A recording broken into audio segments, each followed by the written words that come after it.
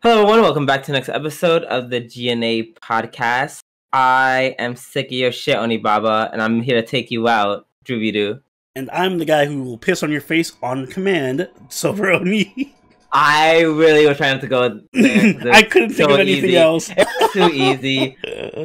I couldn't think of anything else. Guys, welcome to the G&A podcast, where we talk about all things anime, the good, the bad, and the weeb. How are you doing tonight, Oni? I am doing tired, but well. It's been a long weekend. I have no heat in my house. Lots of stuff is happening. I'm just like, you know what? I'm just here trying to exist. You know? Story of our lives. Yes, but you know what helps me exist? Anime. Mm-hmm. That's why we do what we do, the way we do it. And yeah, I can't think of a cool way to end that statement. So I'm just gonna move on into our first segment, which is This Week in Anime. Really had to scrape the bottom of the barrel this week. Not much news that, well, it was a dead week. There was nothing interesting. Yeah, nothing too interesting. Like besides the old head of G&AREVIEWS, or that anime company, G&AREVIEWS, something Nax. Mm-hmm. I think he got sentenced or something. Wait, for what? Oh, he did something lewd to an idol a few years ago, and then he got arrested. I think now he's either been arraigned or he's. That seems like pretty juicy news, but okay. It's juicy. I just don't want to talk about it. I didn't really want to linger on that and just be like, "Yay, let's talk about the awful things that this guy did." Ugh, no, fuck him. Instead, I'm briefly going to tell y'all that according to Anime News Network, the second Fate Grand Order anime film's trailer has been streamed. It is up for your consumption. It's about a minute long. It's very, very pretty, as you can imagine. If you loved Camelot, get ready. Everything looks nice, and everyone looks sexy. So look forward to that. But yeah, that's it. It's literally just hey, the trailer's out and it looks good. I heard mixed reviews about the first one, so hopefully the second one is better. But then again, I feel like Camelot's one of those chapters that started slow and then it became better as it went on. So maybe it's just a slow thing. Yeah, excuse me. Yeah, I feel like the second half's going to be bomb. So yeah, looking forward to that. Indeed, I need to watch the first. I need to finally watch the first one. I don't think it's subbed yet. Come on, guys, who I don't pay, get to it. Yeah, get to that subbing. Get to that free subbing. Well, free for me. In my news, also pretty light news. Basically, the Disgaea RPG, which is the mobile gacha game, is coming to America, or it's getting a Western release in spring 2021. So, yay! If you like Disgaea and you want to play it on mobile and you like throwing money in the gacha, this is for you. And that definitely describes me. Although, from what I've seen of the gameplay of it, not too hot on it. It looks like a it's literally called Disgaea RPG, and it's not like a tactical RPG. Like you would think, because it's Disgaea, they would just make the Disgaea game on mobile because the game's already pretty simplistic and fun. Yeah. But this is just a straight up turn-based RPG, and I'm not sure how I feel about that. It's kind of weird with a Disgaea setting. So I don't know how it's strictly turn-based. Yeah, it's actually kind of like FGO, where it's you have your 5 characters that you pick, and then they can all do different attacks, and you clear 3 waves of enemies to get to the next wave. Interesting.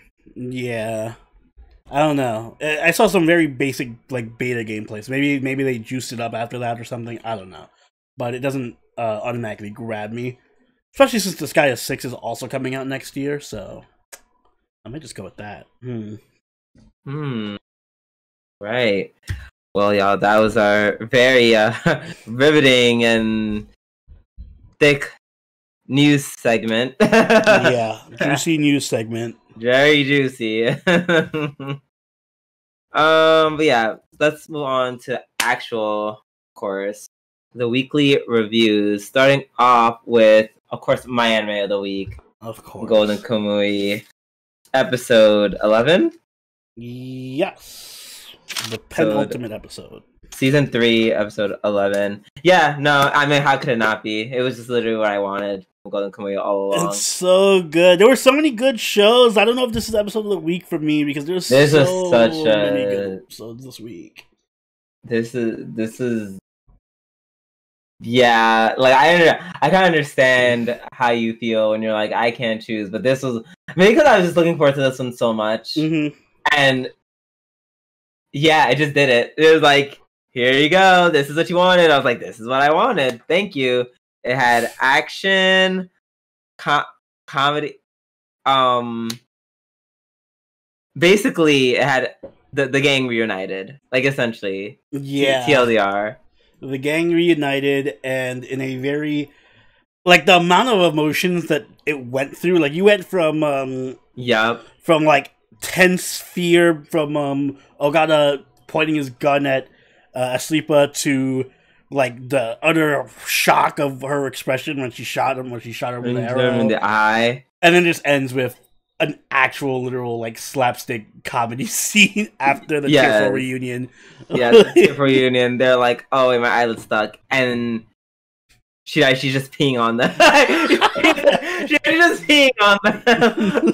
Like literally, in most cases, she's actually peeing on a 9-year-old girl like that. In most anime, I'd be like, "Ew, what the fuck? Like this is."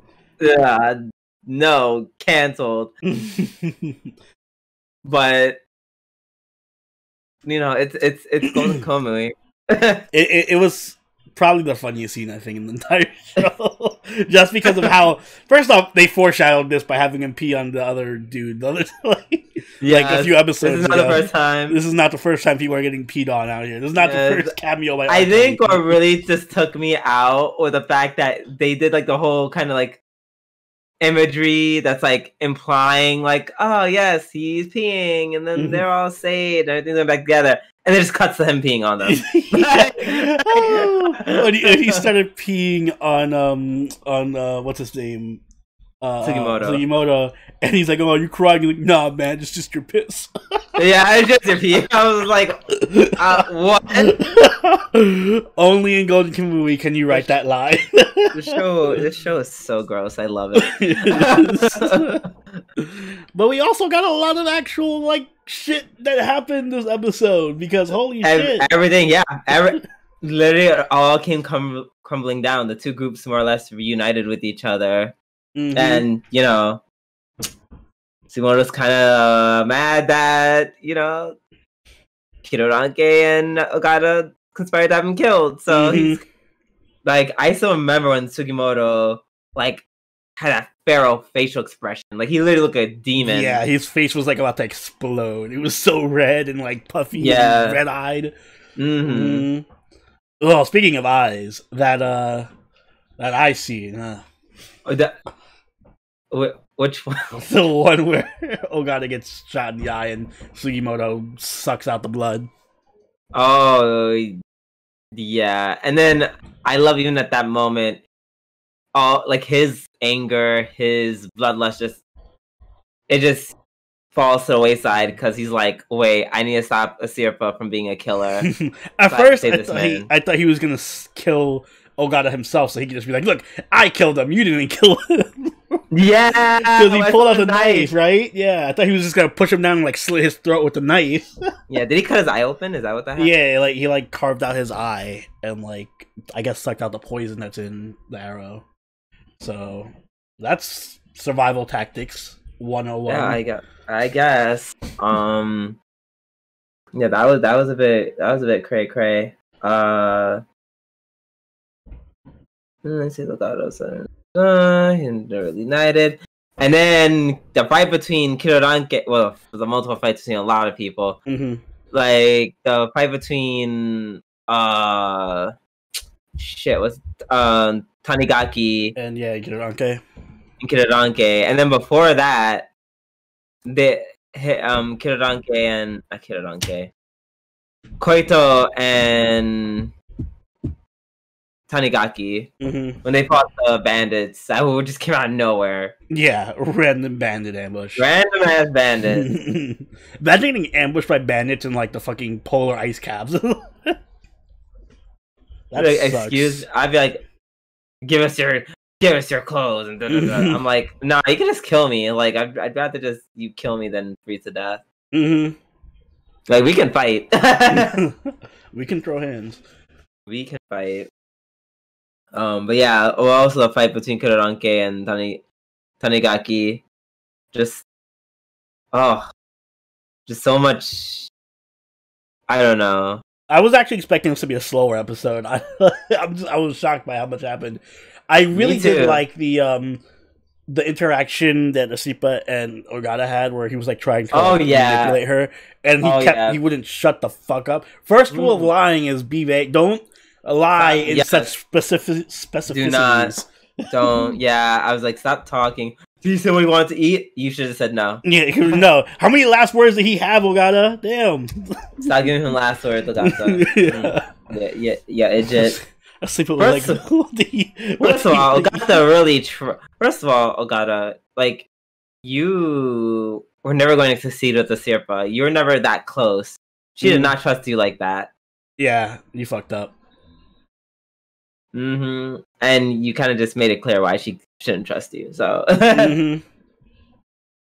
oh man, but yeah. And then, as you mentioned, eyes a few minutes ago, that eye shot when she was like, "No, I'm not gonna kill you." Oh yeah, and he was just like, "Oh, I'm triggered. You're not a murderer like me. You must die." I think that's his thing. He wants everyone to be like crazy, like murderer. Yeah, he wants everyone to have that side of him that okay with murder. Because if they're absolved from killing and stuff, like that's just like, oh, then what does that make me? And he can't think about that, so he just kills everyone. Well, didn't work out too well for him this time. Yeah, I can't wait to see what we're gonna end up with in the last episode. I feel like Ogata's gonna. Oh, obviously, I feel like Ogata's gonna survive. Kiroranke, I'm thinking is gonna die. Yeah, I really would be. I mean, I wouldn't like watch. They're like, oh yes, I got stabbed in the chest, but I had layers. Yeah, I had multiple layers. I mean, that's the thing. Yeah, you do need to dress warmly. Also, Sophia wasn't in this episode, which makes me think she's gonna pop out next episode. So do some shit like, "You're hurting my bro, Kiroranke," and then dropkick the chef. You just dropkick from the sky. Yes, no, the last fight is actually just Sugimoto versus Sophia. Final fight, go. I had my money on Sophia, just saying. Yeah, I think she's canonically the strongest person in the show. She took out the tiger. Alright. Great episode. Good to see that Golden Kamui is. It brought me back to why I loved it so much in the first place. Same. All right, let's move on to Tonikaku Kawaii, episode 12, the last episode, I believe. Yep, this was the final episode, although they did announce an OVA next year. So, I would say his ending is like extremely average. But yeah, I mean, it went with the whole fireworks cliche. It was like, we're gonna do fireworks. I'm like, oh, that's super tropey. Although I did like that it was a bit more, what's the word I'm looking for? Spicy. Like we got an almost HC. Oh my god! You mean the scene where they're like, "Oh my god, we're kissing in the bed." He's like, "Yes, yes." I was like, He got down to her chest. I love Nasa because he's so relatable. I don't blame him. Yeah, I mean, And that's cool. That's what I like about this anime. It's like they're not like, oh, I'm an anime character who has no sexual drive. Yeah. I just find my wife cute. No, he clearly has an objective here. Yeah. I like how flustered she gets too. Like she gets so fun. Even aside from that almost sex scene, but the where she had the yukata on, and first off when he's putting on the yukata, he's like, "Can I watch you change? Can I just?" Well, that's such a weird. That's such a weird way to like bring it up. I think what you're trying to say was like, hey, can we get to that point where you're like shy about us changing in front of each other? Because ultimately, a man and credit. I think he was just horny and wanted to see her naked. I mean, no, I'm not saying that's incorrect. I'm saying both of those things. Mm-hmm. I think both those things are true. I think he did just want to see her with her clothes off, but then he was like, "Yeah, why are we watching why are we changing behind each other's backs when we're married?" Mm-hmm. That is true. They need to get more comfortable with actually in changing in front of each other. But that's what I like about the show, because they actually do make some progress. Like this episode, she washed him while he had his shirt off and everything. I feel like that would be unthinkable in the first few episodes of the show. So even though it's like a very small progress, they do kind of make progress. I mean, she could have washed the other half, but well, she almost did. And then he was like, well, "What was the other way?" And she was like, "Oh my god, it's so embarrassing." But I'm okay with it. But it's fine though. But please. But yeah, no, the ending itself was just kind of meh. The first half was better than the second half. Like I wasn't a big fan of the whole festival thing. Agreed. Yeah, that one scene that was funny where he tries catching the fish and the fish just says yeet and destroys his net. But yeah, outside of that, no, it was very much whatever. Like it was like we're husband and wife and we love each other. Womp womp womp womp. Yeah, I wonder if it's getting a second season, because they confirmed the OVA and it kind of left off in I get that feeling where it's like they know they're trying to make a second season, so they kind of left it very vague and open-ended. Like this could easily just go into a second season, and not. It could. I hope it does. It is very entertaining. Are you ready for a score? Yes, you're first. I went first with Fire Force. Okay. Oh wow. All right. No, I'll give this anime an 8. An 8. Very nice. Very solid.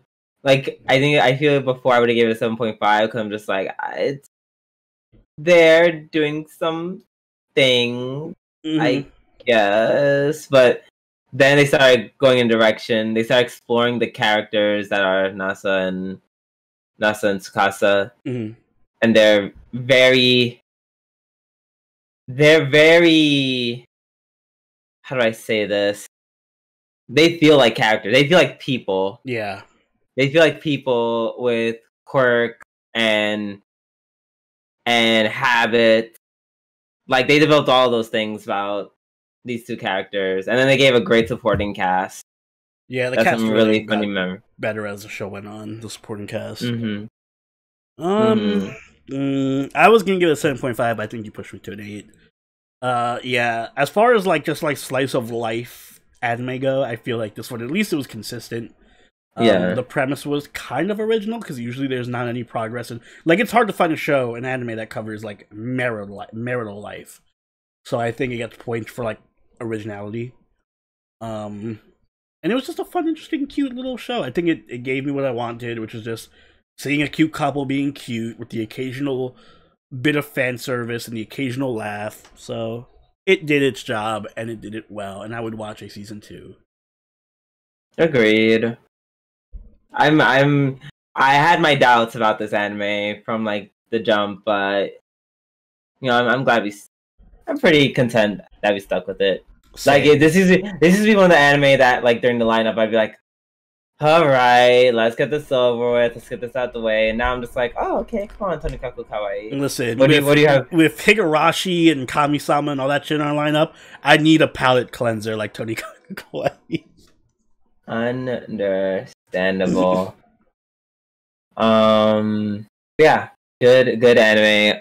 all the same. Now, that being said, let us move on to DanMachi Season 3, Episode 12. Also, the finale. And my episode of the week. Someone has to stand for DanMachi. My DanMachi bias is in full. Man, it really is. Full place. No, because outside of it. Well, it's sharing. It's sharing half of an episode of the week with something else. But we'll get to that when we get to it. Listen, I have to stand for this. You always ask for good fight scenes and shit. It does. This was a good fight. I will give it to them. It was a good fight scene. It was great seeing Bell get fucking thrown around. Also, I'm like, is he normally used to getting his ass beat like this? Like, like, no, this is like Dragon Ball Z. He's the anti-Kirito. He got. But like he's getting like I'm saying, can he usually sustain this much damage? That's what I'm asking. Oh, I don't know what his endurance is. I guess so. He does get beat a bit. This is the most he's ever gotten. Okay, like I know what this means. Usually it's just like I get punched and kicked a few times, and then he got thrown. Yeah, this dude got fight. Like ran through like multiple houses. This was like Goku showed up and fucking turned Super Saiyan and fought Bell. Literally threw him through houses, thrown him high up in the sky, seismic tossed him and shit. Through the ground into the sewer. Yeah, I'm shocked Bell is like alive. He got so beat up. It was fun to watch though. I'm glad that it connected back to that original Minotaur fight from season 1. I guess this Minotaur is like his reincarnated form, or like it has to be, or whatever. So that's interesting. I like Freya just get her one cameo for the season, like she always does. She just shows up at the end of the season to do her for no reason bad bitch shit, and was like, "I'm still a bad bitch, bye," and leave. I don't understand. I just don't understand. Like, what was her purpose besides being like, "I'm here"? To like stop Hermes from implementing his crazy plan and letting all the monsters escape. That's why she had all those guards stopping like eyes and them. No, I guess she was there to stop Hermes, but why was she there to stop Hermes? Like, oh, I guess she just wants Bell to do his own thing. I think from what I've gathered, Hermes wants Bell to like be the traditional hero who like fights for humanity and kills these monsters and work for the gods, and then Freya's like, nah, fuck the gods, even though I'm a god. I want Bell to do his own thing and be his own hero. But in a very twisted, perverted way, somehow. So, she's just doing her own thing. I'm sure we'll see some her doing something in like season 8 or something. That was interesting. I'm glad everyone survived. I'm glad that they found a good balance between making all the monsters survive, but still making Hermes look like an absolute madman, crazy person. So I didn't feel like it was a cop-out. Because his plan was still pretty violent towards the monsters. Yeah, it wasn't like, I'm going to kill them. It was like, hey, you guys need to sacrifice yourselves. Sacrifice yourselves for the greater good. Yeah. So Bell can be, redeemed. I am curious to see how that is gonna like transpire going forward. Like, because he just shows up at the end, like, "Hi, what is up, Hestia?" and she drop kicks him. So I don't know if like going forward they're gonna be like antagonistic toward each other, or they're just gonna be like, let's let bygones be bygones and pretend that never happened. I feel like either one could happen because it's DanMachi. Yeah. I'd like it more if they weren't friends, though. Or at least if Hestia was very suspect of him going forward. Yes, which she should be. She definitely should be. So yeah, no, I enjoyed it. I think it was a good season finale. Much better than season 2. I think it deserves it. Alright, so are we rating it? Much. Yeah, sure. 8.5. I think it was solid. I think it was very solid. Like I said, better than season 2. I liked the action scenes. The plot was actually interesting. The new characters were good. I liked the monsters. I like Weenie. I I think it was a bit slow at certain episodes where it was just like doing build up and stuff. And there was a couple of like consistency issues in here and there. And a couple of like plot convenience points like, oh, we're not going to have these characters fight because that would be so lopsided. Let's just pretend blah, blah, blah, blah. So it loses points for that, but I think overall this is probably the best season. So 8.5.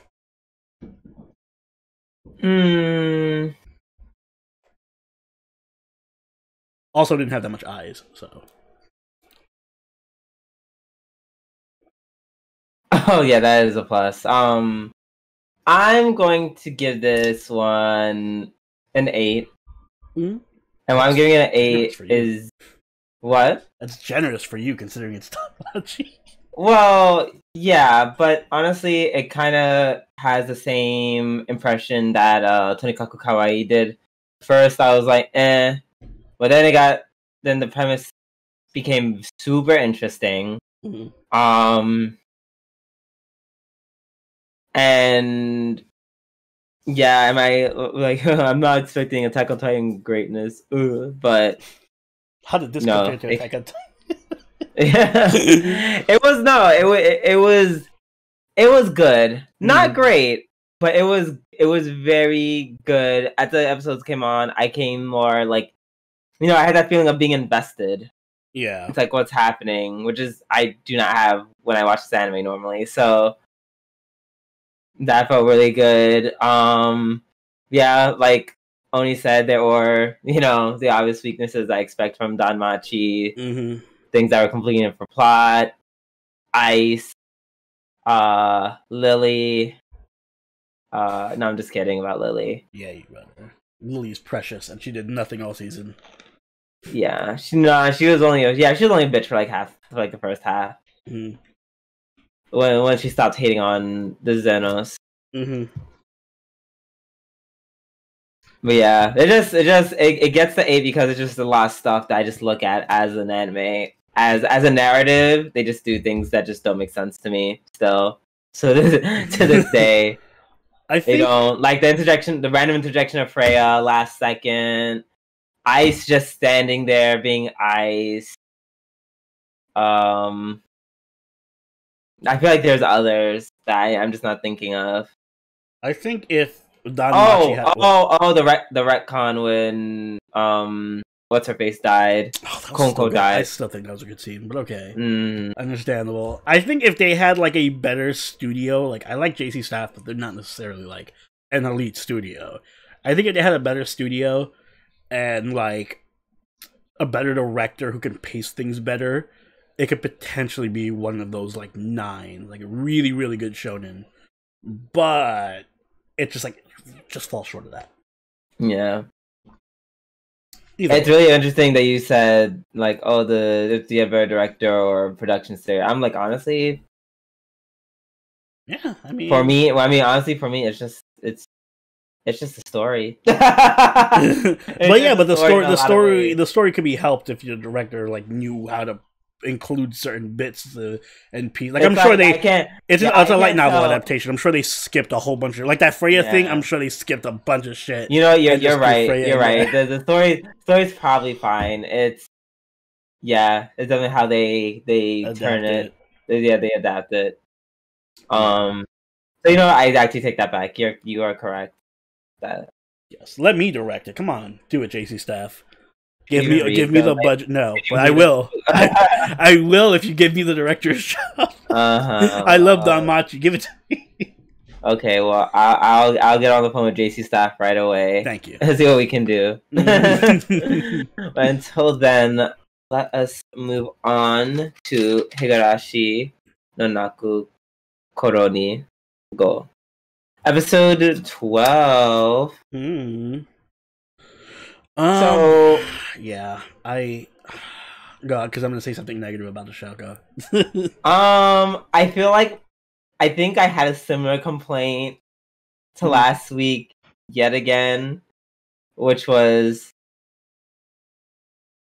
nothing happened. Yeah. Just like last episode, it's like we're going to the Child Protective Services. We got turned away. Doshio. Like, and that's it. And that was it. The only thing that was slightly more exciting is it's just all the kids, especially Keiichi, just shitting on old people for like 20 minutes. That was pretty funny. Oh man, Reina's passive aggressive like cheekiness. Oh, I loved it. But she was like reading, oh, look at this cute sign you have up that says some bullshit. I guess you don't live by your principles, huh? Yeah, I'd be like, wow, look at the sign. I guess you're a bunch of frauds. Guess you're a bunch of pussies. Yeah. Crazy. Yeah, and then Keiichi, and then when they're like resolved to go back in and talk to them, he's like, yeah, there's some old tatted like Tatsumi on the floor. Let's get rid of them. Let's get rid of them all. And I'm like, wait, okay, just be sure. This means we're going to like talk to them. We're not going to just murder the whole council, right? Like, it's not that kind of arc, is it? Keiichi like literally went so hard. He was like, not even like your traditional. Like, I'm used to like the traditional Japanese idea of being rude, where it's just like, oh, he didn't call me san at the end, or he was like, I don't know, I had his shoes on. No, Keiichi was like, I'm gonna fucking stab you to death, you stupid old bitch. I'm like, God damn, I'm pretty sure. He literally said, I'm gonna fucking kill you and everyone else. That's not even an exaggeration. Those are quotes. I think those are actual quotes. Those are legit quotes. Either that or the summer had a fun afternoon just going crazy with the subs. I don't know, but that's what I read. But yeah, no, Keiichi was going, he was threatening lives and like he was being reckless. Considering that, oh, wasn't Oishi there? Can he not arrest Keiichi for making threats to an old woman? No, I don't think he was there for that. He wasn't there. He was there for the student council. No wonder. Where, yeah, no, that's no threats were made at that point. He was just saying that you're all a bunch of pussies. It's like that's different. That's not outright. Because if Keiichi was there, I mean, if Oishi was there, Keiichi would have been in the fucking. Oh yeah, I did this. Car. Especially in this in this timeline, Oishi would dive in like, oh, time to arrest and/or murder you. Like, yeah, and I'm sure Shion was just standing off screen, like I was gonna say jerking literally off, orgasming literally fingering herself to oblivion. Oh yes, Keiichi, tell my grandma you're gonna kill her some more. Dump her body in the well. Oh my god, yes, the well. Take the Shinozaki head, yes. Kill me on too. Yes, Keiichi, now kill me on. Yeah, now kill me on. And next kill me. Yeah,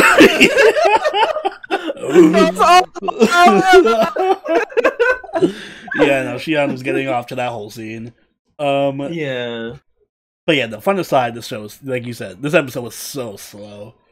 I really feel it when the arc is 5 episodes instead of 4 episodes. Like, the pacing is just, like, at least the other arcs had stuff going on. Like, for the Reina arc, even though nothing happened until the last episode, every episode had, like, a little stinger moment where it'd be like, oh, shit, Reina looks creepy. Or, oh, shit, Reina has a hatchet. And she's, like, said Usoda. And in the same thing happened in the last arc with Mion and Shion, where it was like little gotcha moments. This arc has none of those. It's just them going back and forth between and the occasional Satoko freaking out. Yeah, just Satoko freaking out, and then like the past episodes have just been, let's go to Child Protective Services. Oh, they didn't take our case. Let's go back. Oh, they didn't take our case. Let's go see the mirror. I feel like I'm watching a documentary about how to deal with Child Protective Services. So I feel like this arc could have definitely been 4 episodes. It didn't need to be 5 episodes. And you could have squeezed both of these episodes into 1 episode, you know? Agreed. Yeah, this all could have been summed up in 1 episode. Like, we went, didn't work. 1 more people, didn't work. 1 more people, didn't work. Yelled at people. End of episode. Like, if they just they went to the Child Protective Services and they met with the person was like, no, fuck off. I feel like they could have made it into, like, a montage. Yeah, that's a good idea. Yeah, it shows like a small them going, then Keiichi in the montage is rallying up the class, and the teacher, they go, it doesn't work. Rally up people, going everywhere, be like, oh my god, help Satoko, music's playing in the background. And then they'll go up for a last time, doesn't work, and then we start the rest of the episode. Yeah, and then that could just be like the council, like I'm going to see Onibaba and all that stuff. That would have been a lot much better. Instead of making it 2 whole ass episodes. That said, my theory is that Satoko's dead. That's my crackpot theory for this arc. I think Teppei already killed her. And they're gonna find that out, and it's gonna drive them all to kill Teppei. And then that's gonna be the dead end. Oh my God. I didn't even think about that because we haven't seen her. Yeah, we haven't seen her in like 2 episodes or like an episode and a half. Shit.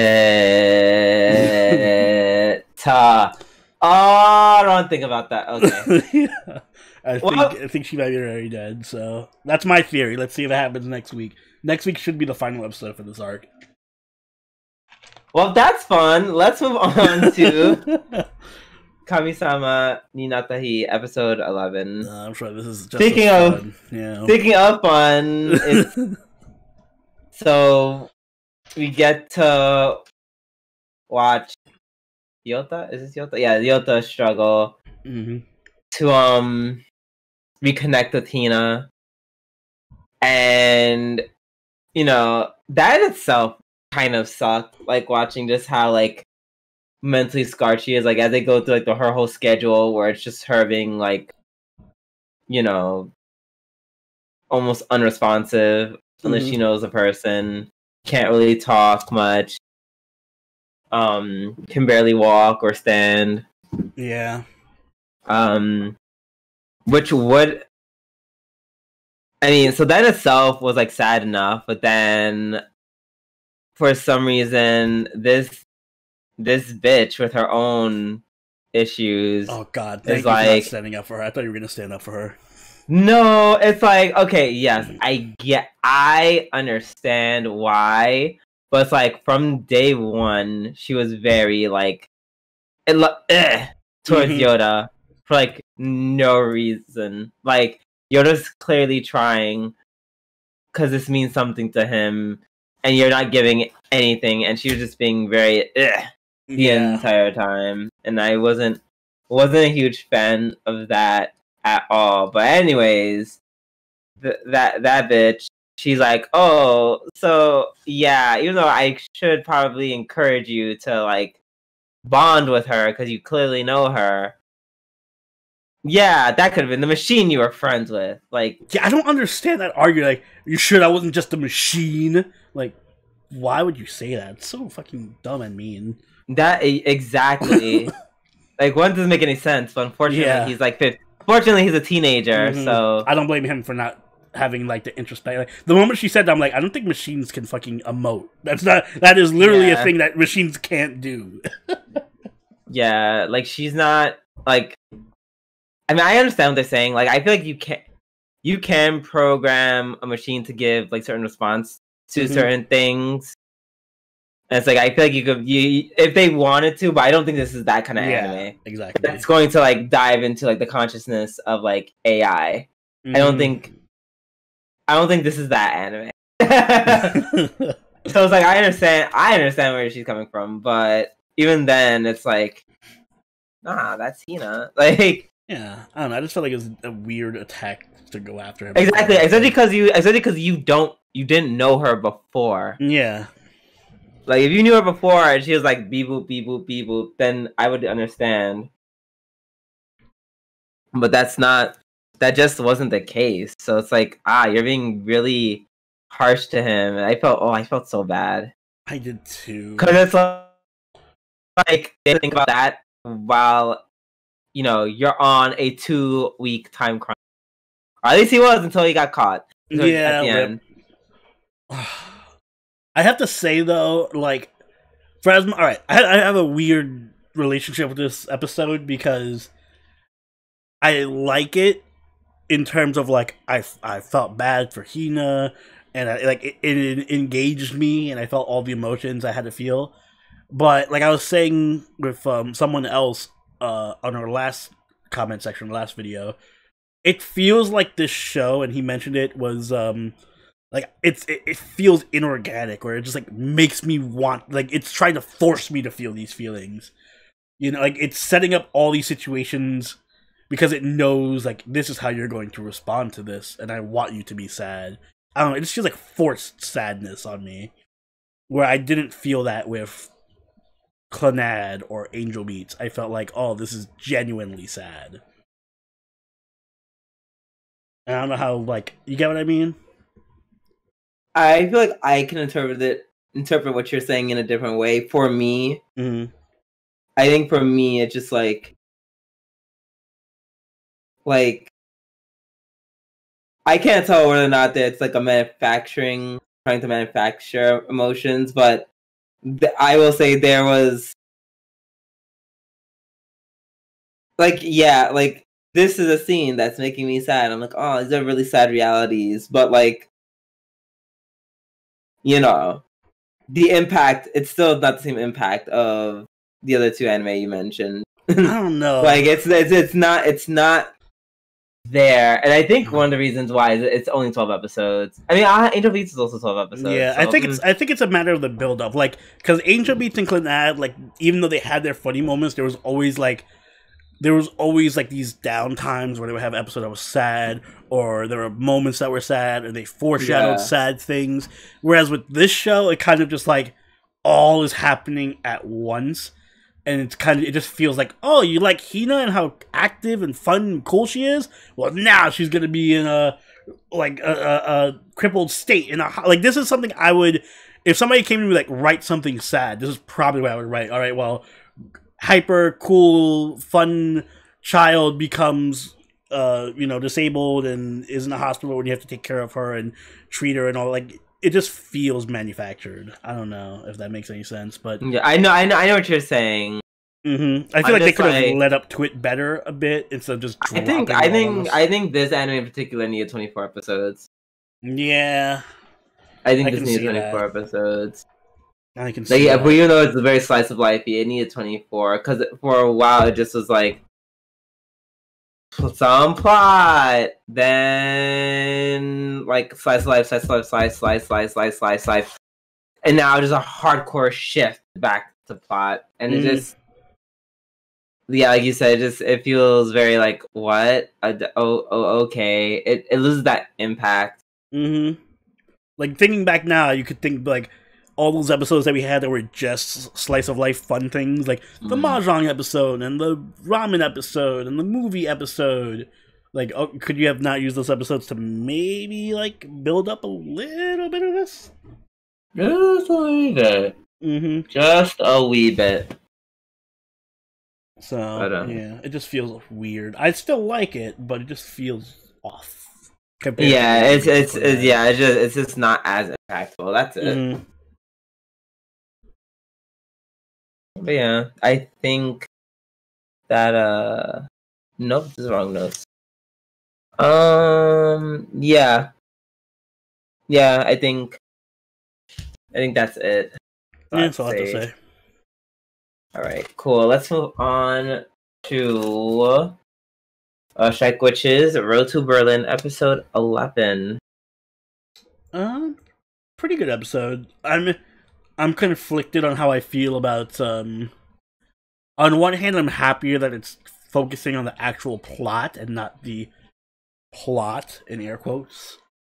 Like I like that the story's actually progressing and there's an actual story and they're doing things with the lore. Like they have the tanks and the new tank and the mega tank, and they're actually doing like army stuff where they're going in different squadrons with different assignments, and they have objectives and missions, and they're working together to coordinate and using cover. Like it feels like I'm watching a military anime. Like it feels like I'm not gonna go crazy and call it Code Geass, but it kind of felt like watching a Lelouch fighting Code Geass or something, but on a much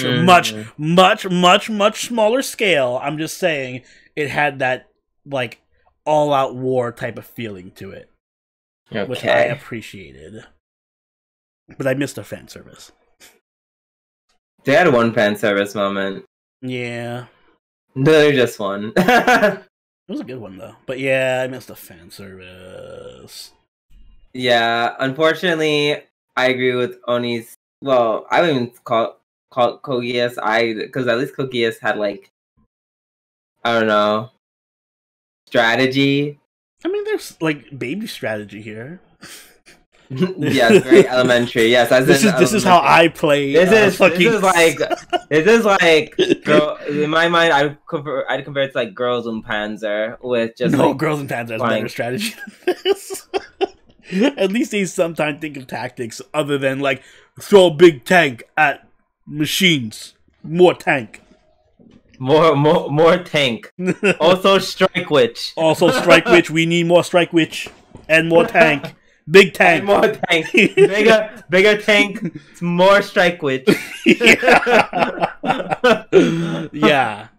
So no, it's kind of like baby's first strategy. And it's like, nothing really. It's like stuff happened, but it's just like nothing amazing. Like I just saw a bunch of shots of like the girls just shooting at a bunch of the little things all the time. Yeah. It's a fake sense of stuff happening. Stuff happened on screen and there were effects, but nothing actually changed in the except they got sealed in a bubble. Yeah. That's it. It was literally it. The operation started without Miyafuji and they got stuck in a bubble. Yeah, it's one of those episodes. And Hattori was like, "Oh my god, no, it's all my fault." And I'm like, "Man, I don't care. Get over it." I mean, to be fair, yes, I understand why she feels. Damn. Okay. Well, damn. Yeah. Okay. Well, if you want to be a bitch, shit. I'm just saying. I mean, no offense, whether it is or isn't her fault, I still don't care. I don't think Miyafuji cares either. I think she's being too hard on herself. Miyafuji's just chilling, like, oh yeah, no, I can't fight. And Hattori's just like, it's my fault. Girl, you're not that important. Like, I'm pretty sure, like, the whole thing would have fell on killing everybody. That's not. No, it's not. Yeah, it's not completely on her. At least they didn't linger on it. Like, they didn't have a whole episode of her feeling sorry for herself. Or so that would have been miserable. That would have been. But it was long enough. To the point where I was like, I don't care. Like, yeah, I'm not gonna lie. This episode, it was the combination of my new space heater and this episode, I definitely almost just, like, knocked out. Aw, you're just not giving me a chance. I did like all the little... No, there are episodes that I like. This literally was just not it. I feel like this was an episode for people who are invested in the lore of Strike Witches, because there was a lot of cameos and little cutesy things like that. I think the girl from Brave Witches randomly had a cameo where she's like, "Oh, I know that woman. That's Miyafuji from the." Oh yeah, I felt that was a cameo that I just didn't recognize. Yeah, exactly. And then the tanks. I think there's a Tank Witch division. I'm pretty sure they made a reference to them or something. So there was like a bunch of little, like, if you read the light novels and you know the lore and you know the universe. You would have been like, "Oh, this episode was great because it made all these references and stuff, and it all comes together." But if you don't know that stuff, and you'd be wrong either way because that's not what makes the anime good. Wow. So leave your complaints with Drew. Go ahead. I will ignore them accordingly. Now we will move on to our last anime of the night.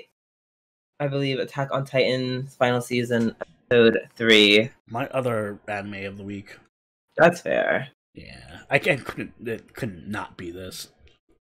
Yeah, it was like literally if Golden Kamui wasn't just so Golden Kamui, this obviously would have been second place. Second place. It would have been the anime of the week. I'm just trying not to. Yeah. Yeah, just that's what this. Yeah, if there's ever a way, 2 words that can sum up this episode perfectly. Poor Reiner. I feel like this season is just shaping up to be like the Reiner saga. Why Reiner is a miserable pile of shit. I'm just like, holy shit, just kill him. Like, just kill him. I mean, he almost succeeded, but yeah, he almost killed himself. That was dark. I mean, I don't know why I'm saying that. Dark. Attack on Titan has always been fucking dark. Yeah, he would not be the first one to do that. So yeah, not even the first one this season, actually. Okay. So yeah, I mean, they really got introspective. Like, when you actually think about Reiner's situation, like, you really see how, like, all that context we got to, like, oh, he was, you know, basically essentially bullied when he was a cadet. Then he gets the job over the other guy, only to find out he got it because the guy's brother was like, "No, I actually wanted to throw you under the bus because I want my brother to die when he's 27. You weren't even recognized by the higher-ups." Then he got his friend like, killed. The exact friend in the same night. Then he had like this whole like, we need to do our mission. We got to complete the mission. Oh my god, I love how he was like, "Hey, Dad, I'm finally on." I completely forgot about that. Like, get the. Yeah, you're right. Yeah, and then his dad was like, "Go away!" Like everyone's gonna know that I'm associated with you.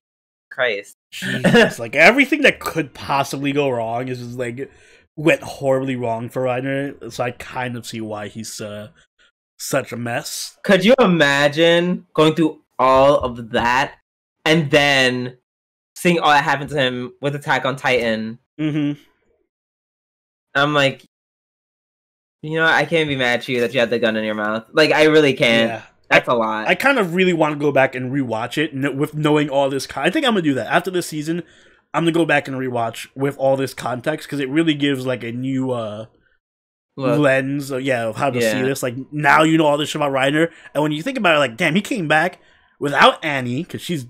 I don't know where Annie. No, they're all gone. The only one that came back. Is Annie dead or is she missing? I think she's... If she's dead or I think she's missing. Like, wasn't she in the cocoon? Yeah, like she cocooned herself and they never got her out. So I don't know what happened to her.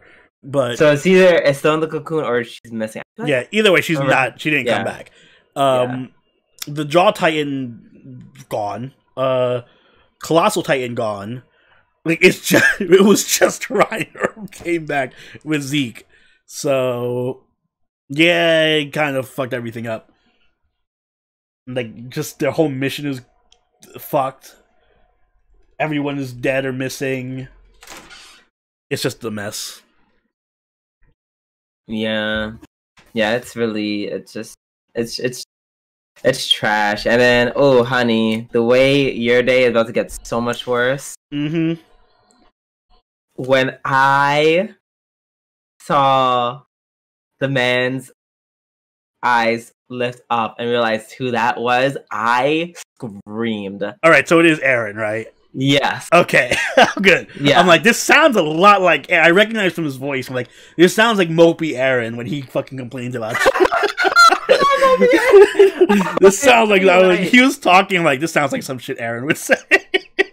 Why are you right? I hate it. Thanks. Oh, so yeah, alright, cool. That's... Oh my god, that's crazy. Yeah, his day's about to get a whole lot worse. That's just yeah. I hope Eren just shows up next episode. He's like, "Hey, Reiner, remember me?" And then Reiner's like, "No, and then they have sex, and then he kills Reiner. I'm sure that's somebody's fanfic. I know. I don't know. I feel like they, because in the episode you see how he grew a soft spot for Eren because he's like, oh my god, he reminds me so much of me. Oh yeah, that's the other aspect of it that fucked him up. He actually grew with bonds with all the people that he betrayed. So like everything is just fucked in his head. Like this is the most, probably one of the most fucked characters mentally I can understand in anime. Yeah, and he's just like, and he gets to listen to first count. Like, what's the phrase I'm trying to say? The first like when you get to hear from the person from the source. First person account? First hand? First hand account. How like, hey, yeah, those Titans who like ruined my life forever. Yeah, like I lost my whole family, horribly murdered, blah blah blah. And he literally has to hear this over and over again. And that, you know, as he humanizes these people who are, well, humans. Yep. He's like, damn, that was me. Whew, sucks to me. I'm glad I'm not Reiner. I'll tell you that right now. Yeah, but you know, there's still a part of him that like the brainwashing was deep. Yeah, it's really deep. Interesting to see like this conflict of like the brainwashing with reality and like mental turmoil.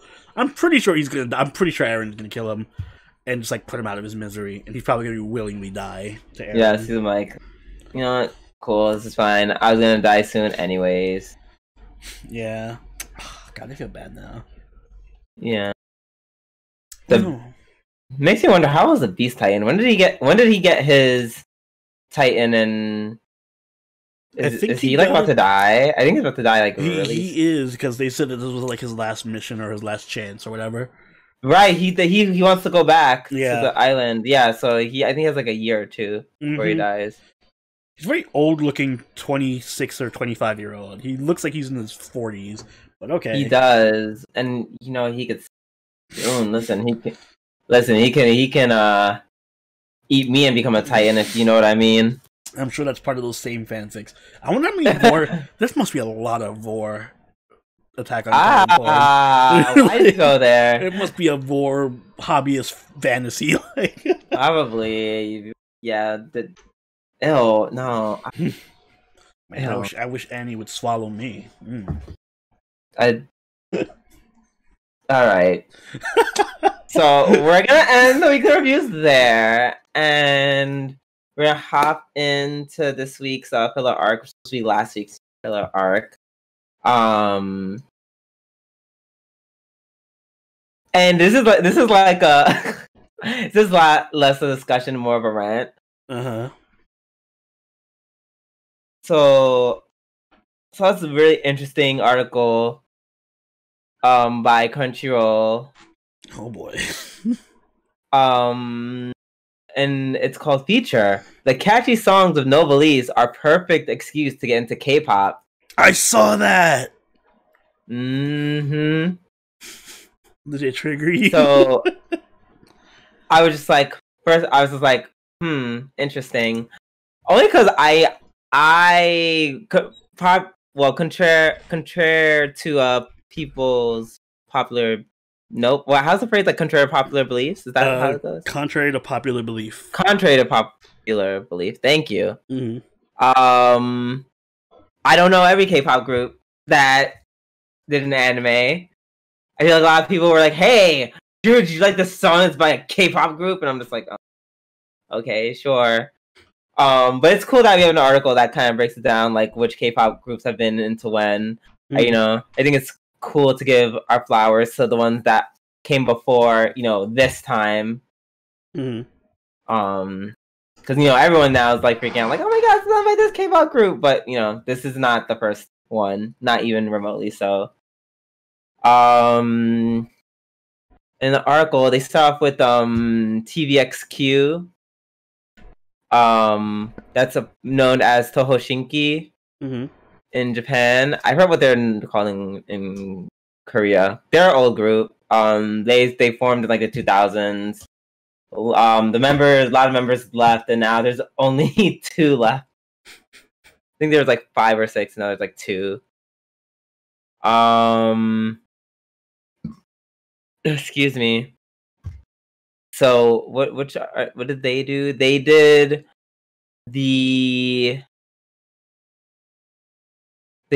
the rendition of the song "We Are," as well as the 17th ending song of One Piece, and the 11th opening of One Piece. Apparently, they also did some yokai watch music, which is interesting. So yeah, they released some music. They've done some things. I didn't know TVXQ was making music like that. So that's pretty cool. And then of course they mention the queen of K-pop herself, Boa. Of course. You know, and they open up. Well, they talk about the two pieces of art, the 2 pieces of work she did, which is, of course, what she's most well known for is Inuyasha's Every Heart. Mm-hmm. The 4th ending.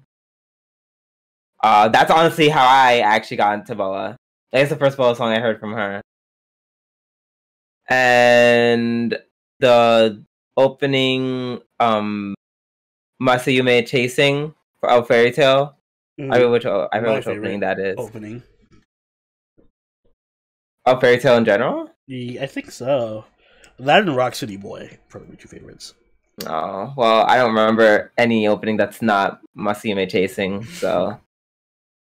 So yeah, so, you know, she didn't do a whole lot for anime, per se.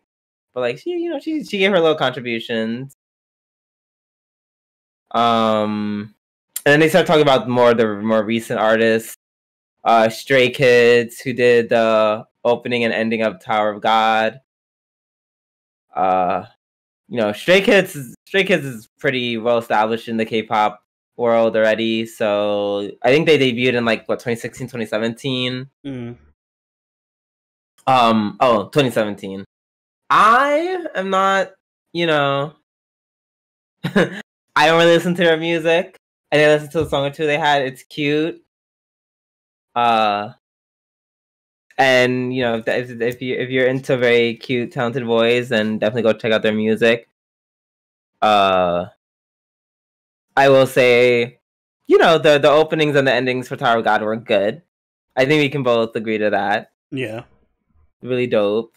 Especially the way everyone kind of was like, "Hey, Drew, did you know?" Like, yeah, there's a lot of that.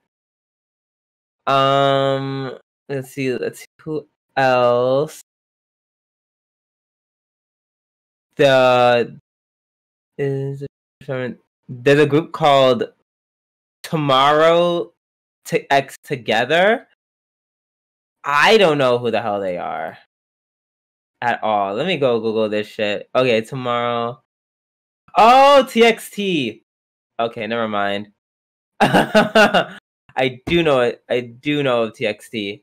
I just didn't know that's what their name stands for. TXT stands for Tomorrow X Together. Kind of cute, I guess. Let's see. They did they viewed us airing along with so they did, I think, an opening for Black Clover. I think it's Everlasting Shine. I don't really listen to Black Clover's music like that. I haven't watched Black Clover in a minute, so I wouldn't know about that. Apparently they're very TXT is very, basic bitch like pop music. So, that's cute. Do they have any other songs? I don't think so. They come from the same company, from the same label that deals with BTS. Same label that represents BTS. So I can't imagine they're going anywhere anytime soon. No, probably not. Unless BTS just takes all their money away, but and last but not least, a former member of TVXQ, the group I mentioned at the beginning, by the name of Jaejong.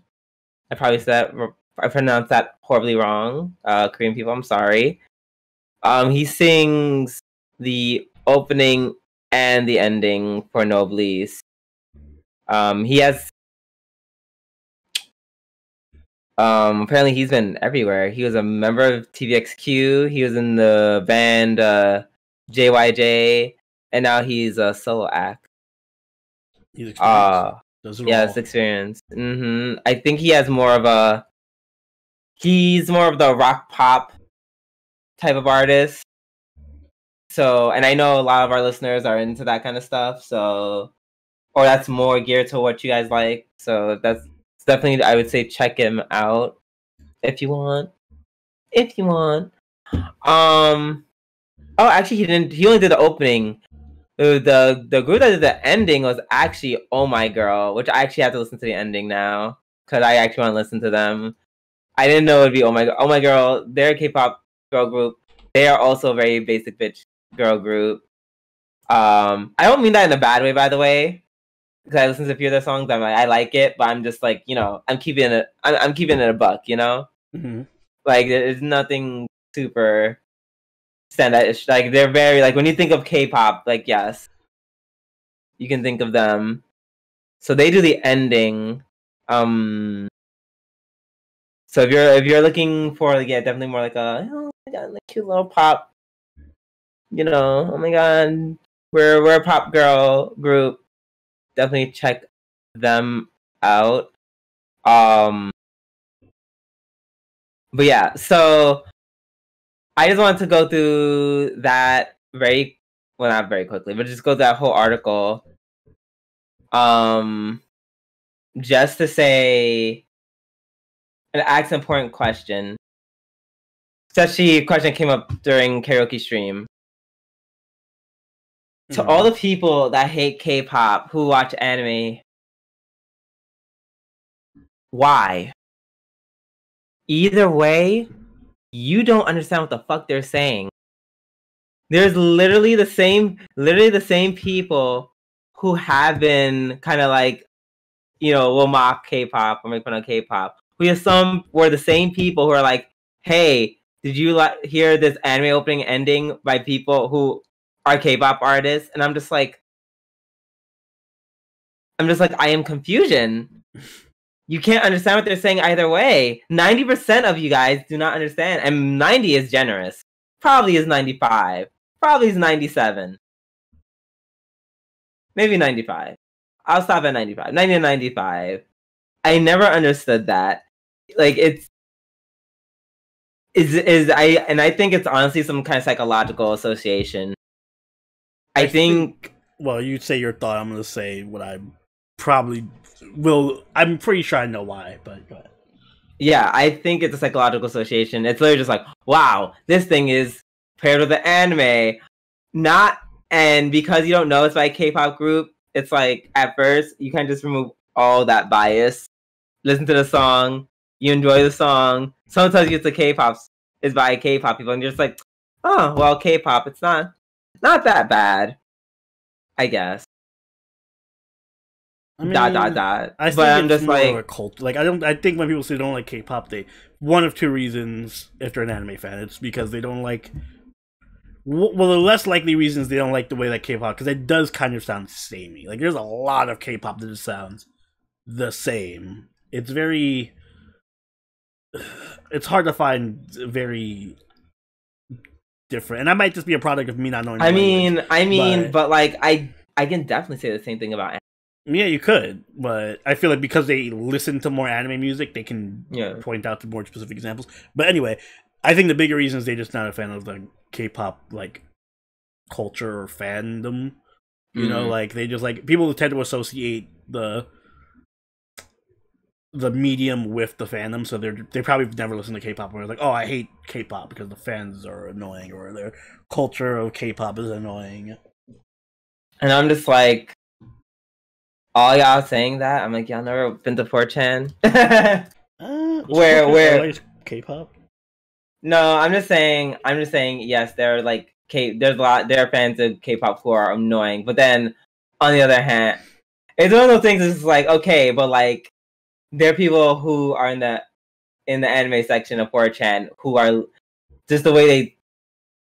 That's the conversations I've seen. The very few I've seen, I'm just like, wow. So the whole trash bin lives here. I don't know why we're taking this wild, crazy right turn from K-pop to 4chan. No, but my point